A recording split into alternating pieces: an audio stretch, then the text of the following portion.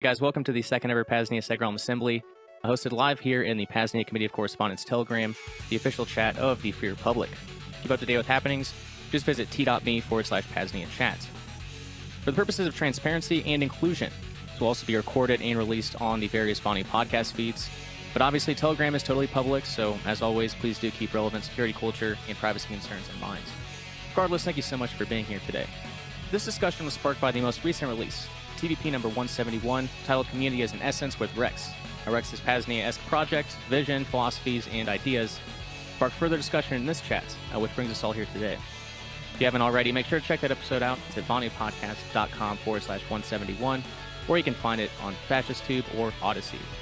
So I'm going to introduce P.A.Z.NIA real quick for those who maybe new. The Free Republic of P.A.Z.NIA, PAZ, stands for Permanent Autonomous Zones, which are essentially just pockets of freedom where we can, be free and have our autonomy. So the idea of P.A.Z.NIA is a decentralized network of these permanent autonomous zones, whether they're self-sufficient homesteads, safe places for people to city park in a van, and maybe a self-sustainable greenhouse, like what Rex is talking about. Places where we can, be free and have our autonomy. That's the idea. At current, we just started putting together the map and the directory, which is only for vetted P.A.Z.NIA. You got to know who you work with. As one way to forego a lot of conflict and coercion in the future. For more information, just visit P.A.Z.NIA.com. There's a lot of stuff on there. P.A.Z.NIA.com is the place to go. I'm just going to go ahead and jump in and introduce myself. I'm Bueller. I'm also a P.A.Z.NIAN here at P.A.Z.NIA, and I'm a member of the Department of Energy and the Department of Health and Wellness. So one of the things that I've been focusing on recently when it comes to energy and power independence and things like that is alternative energy sources. We've actually been using in the Department of Health and Wellness here a Brown's gas generator, and we've been breathing the Brown's gas and drinking it infused in water. It's a very good antioxidant and antacid. It's basically a good electron donor. Not only that, the gases are combustible, and the electrolysis is efficient enough that when combusted, it can provide a net gain in energy. So we're looking at maybe harnessing that with a generator at some point, and or finding someone who knows automotive so that we can start to install some of these little kits that they've had for a while. George Wiseman, I don't know if you've heard of him. In the 90s, he started selling like automotive conversions and things. You're talking about electrolysis of water. You would have like a certain acoustic frequency at the same time as your electrolysis. I guess it makes it more efficient. So I don't know what the frequency cavitation, is. I think is what it's called. The original. Is that cavitation? Yeah, whatever that. The original, I think, was something about that, where that's how you got. Yeah, there's various ways to improve the efficiency of the electrolysis of water, and cavitation is one of the processes that can be stimulated through various means. Sometimes, if the plates are close enough together, you can have sort of like an arc discharge, which can kind of start the cavitation process. But yes, you can also have like pulse width modulation and sound frequencies. I don't know specifically what those frequencies are, but there's various ways that you can increase the efficiency of the electrolysis of water. Yeah, I'm really excited about all that stuff and want to start some of these projects over the long term. However, we do need someone who's good enough with automotive. You might have to bypass some sensors and change the timing electronically if you're going to work on converting cars. But I've been looking at some electricity generators that look very simple. There was a guy who built one out of 2x4s and a few stainless steel plates. So I'm going to look at maybe putting that together hopefully in the next year. I'm glad you brought that up, Bueller. These fuel saver kits can be installed. We're transitioning over to off-grid, but we've got a propane tank now, which is better for most stuff here. So instead of being reliant 100% of the time, we only aim to come out like once a year. These kits that can be installed on cars or whatever can also be installed in propane tanks. It's pretty incredible stuff. Bueller and I have been going down a lot of those rabbit holes, and it's been a lot of fun. And on that note, I guess I should mention, I think I've mentioned it in maybe one guest appearance, possibly, but January here on the VANI podcast. Breakthrough Energy Month. We're going to have Sky Huddleston back on, probably hopefully go deeper into the Bork engine now that I have a little better idea, but I'll hopefully have a little more time to do some more research on that. His Liberator rocket heater with coming Tesla turbine, which is amazing. Not the only Tesla turbine that's coming out in the market this next year, by the way, apparently. There's a lot of really awesome stuff in the works. Another person I'll be having on is Bernie. I found him a couple of years ago doing monoatomic experiments on YouTube. And he's been doing interviews with Nancy and John Hutchison on, I guess, crystal battery cells. And the prospects with those are absolutely amazing, but I'll kind of leave it there for now because we'll hopefully talk about that next month. But Bueller, do you have anything else you want to add on any of these items? Well, I'm glad you brought up Bernie and the Hutchisons and the crystal battery tech, because that's something else I want to add to the list for this next year. Battery technology should be way better than it is. We're going to see what we can do to mix up some very good power storage for really long-term power storage, like where some of these batteries could last years without ever needing charged.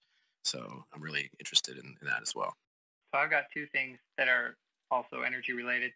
One is thermal battery, and the other one I'm going to talk about first. But this idea that everything is recyclable, I didn't really get that idea until recently, maybe a few months back. I heard someone on the radio or something say that the hotter something burns, the more bonds break. And then it made me think back to chemistry and what heat is. And atoms, when they heat up, they shake. So the more they shake, the more likely they are to break apart and just separate.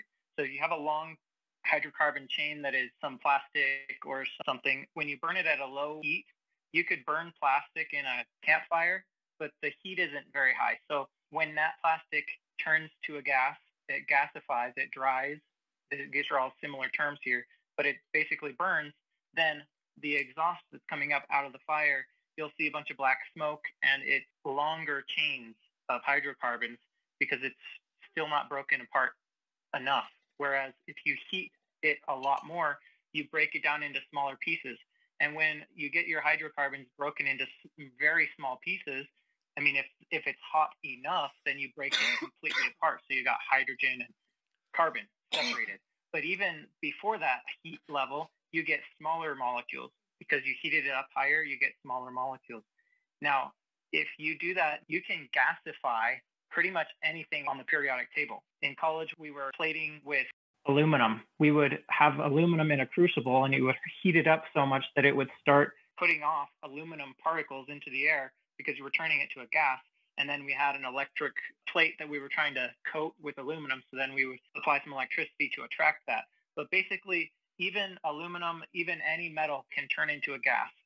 And what happens if you turn something into a gas and then you condense it, just like you're familiar with water can turn into vapor and then it can condense. Well, different materials condense at different pressures and temperatures. So if you had a long line, you could take the landfill of trash and you could grind it up into small pieces, and then you could put it into like a conveyor process and then heat it up. And as you're heating it, then you're taking the gas and you can recondense it at different temperatures and pressures, and then it will drip out into different buckets, and you'll get gold in one of those buckets, you'll get silver in another one of those buckets, you'll get water, you'll get usable fuel. So this is where it comes to energy, because there's actually quite a bit of usable fuel in trash if we were to want to convert it back to gasoline that we can put in a car.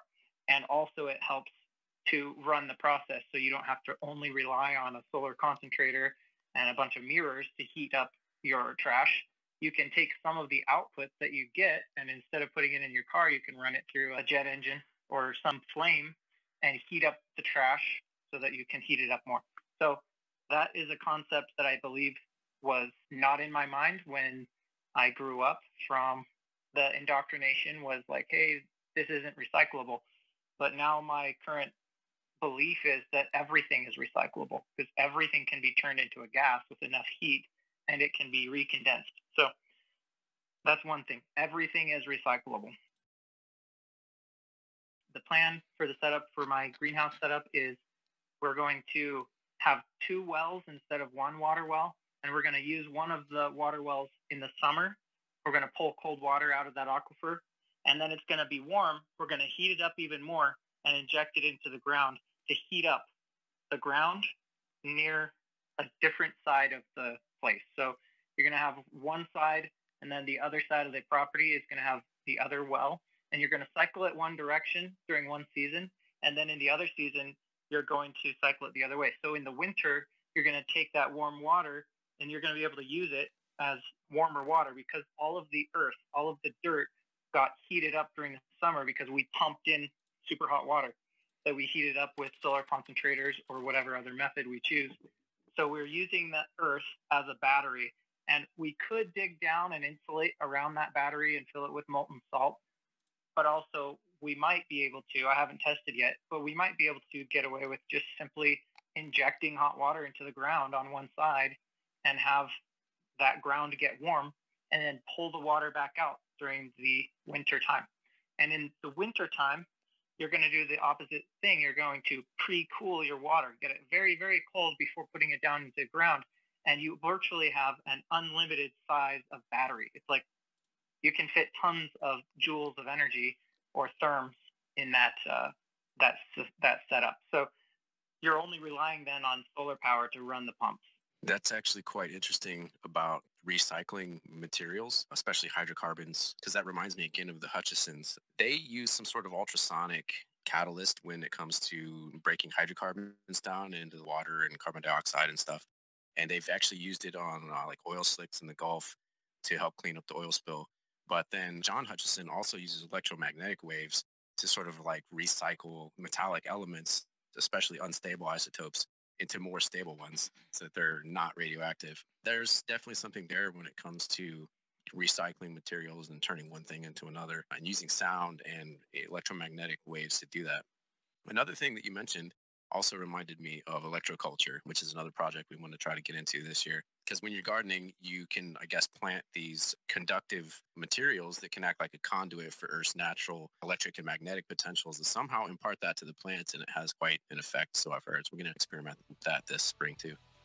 Yeah, just go on YouTube and type in electroculture. There's this guy who's out in like Sweden or something, and like I guess that was his college degree was electroculture. And you'll see some of the pictures. He had a sunflower that was just like huge. Like, I've never seen a sunflower that big. So apparently it's super effective and it's common over there. So we're gonna experiment with it and see what happens.